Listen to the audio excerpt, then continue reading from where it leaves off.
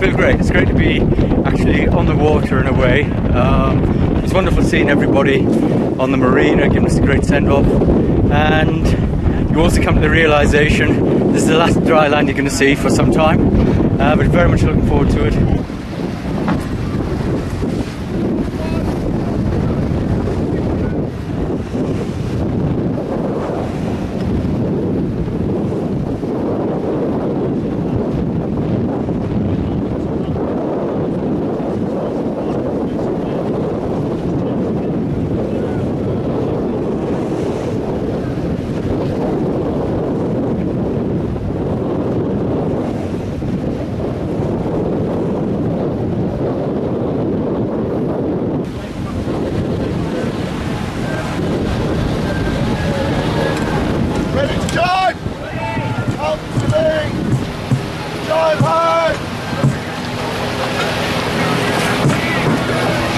The second night we were at sea, we were battling with winds of up to 50 knots, so it was pretty rough.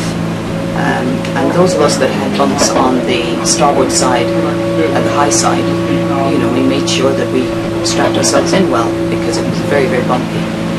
But at about 4 a.m. There was a huge squall came through, a huge wave, and there was a real knockdown on the boat, and consequently I came flying out of my bunk. So did Ian. Ian was aft of me. I was up in bunk number 3.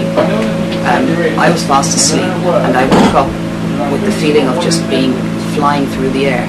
I went over the life jackets and crashed into Dave's bunk, which is bunk number 4, the opposite bunk on the port side. It was so sudden and it was so horrible. I just screamed out, and I really hurt my collarbone and my back.